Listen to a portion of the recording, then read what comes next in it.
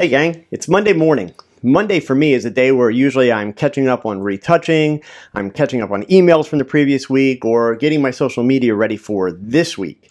I'm going to put together a short video every Monday answering some questions that I've received via email in the previous week, or talking about some articles that I found online that I think are relevant to our discussions. And we're going to start out this one talking about an article that I saw at digitalphotographyschool.com. And it's about a topic that's been discussed many times for years over, why asking what camera settings were used is not as helpful as you think. Can you tell me what settings you used to take that picture? I think it's so cool. Well, here's the problem. I can tell you the shutter speed, I can tell you the aperture, I can tell you the ISO, I can tell you what lens, I can tell you all those things. I can even tell you if I was using strobes, that I had them set at full power, half power, quarter power. None of that is really going to help you replicate what I did. And that's because there are so many other factors that come into play, and those factors are not part of the question that you're asking. Things like, how far were the lights from the subject? How far was I from the subject? How much depth of field was involved? What went into planning the shoot? Did the shoot require a special skill set from the subject? And this list can go on and on and on and on. Ask about the whys. Why were the decisions made? Knowing the shutter speed and the aperture and the ISO, that doesn't really help you.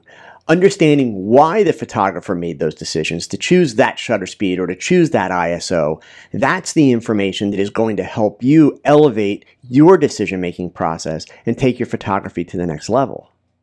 Asking those questions without trying to answer them yourself, honestly guys, it's lazy. Photography is a problem-solving craft.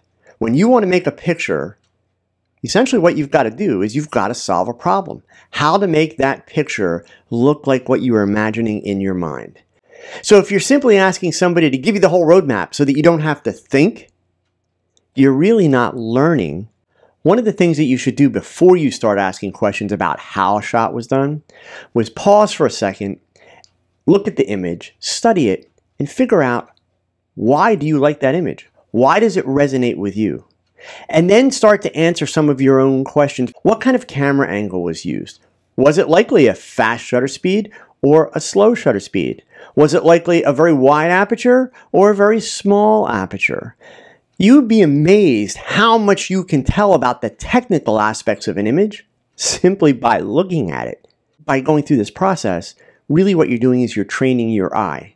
And you're training your thought process to evaluate these things. And believe me, this is a skill set that will help you tremendously when you're holding a camera in your hand and thinking through your setup for your shots. So listen, have a great week. We'll talk again next Monday. In the meantime, keep thinking, keep learning, and keep shooting. Adios. Thanks for watching. If you find these videos helpful, please give them a thumbs up and subscribe so that you don't miss a single episode. And if you've got a question that you would like answered, please post it in the comments section below. Your question could be my next video.